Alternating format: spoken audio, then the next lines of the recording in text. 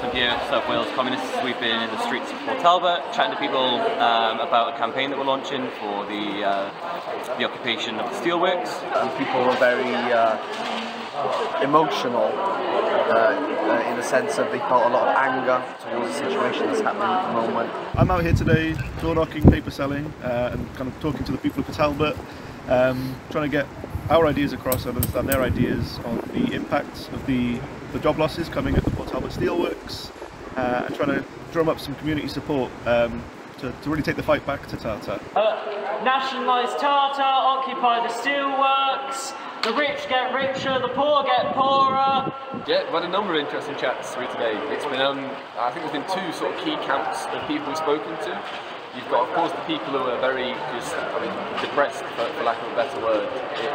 It's very sad. You can sort of really see the impact on these people. They've got family members, friends, acquaintances, everyone's being hit the same.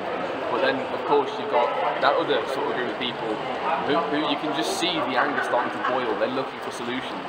There's so many people who've been so happy to see it, so appreciative of our support, even if they don't necessarily have our whole programme on board. So whilst of course there's a very sad mood, I see a hell of a lot of potential for massive movements within the class struggle.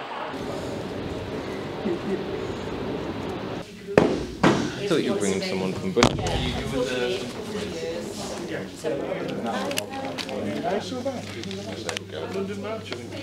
That's right. Under the banner of enough is enough, we need to stand up on our feet and do something about it.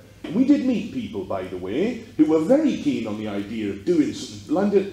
There was a chap at this Unite meeting that I was at, heard him say this personally. He said it, again, in plain language. We have to land a punch on Tata. We have not landed a punch on them yet. And everything is just, how can we reduce prices? How can we make things cheaper? How can we reduce the labour force?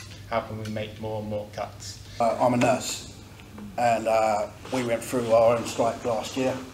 With crises over crisis over crisis, and a complete lack of political leadership. One thing I'm sure of is that we can't just take this lying down. We have to put up a real fight.